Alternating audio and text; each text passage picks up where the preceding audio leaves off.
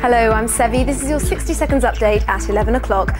A woman's got life for murdering her best friend who was having an affair with her husband. Rena Salmon shot Lorna Stewart in the beauty salon where she worked.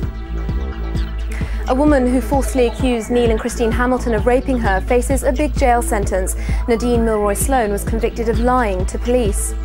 American researchers say the dangers of passive smoking may have been exaggerated, but health campaigners say the study, partly funded by the tobacco industry, is flawed.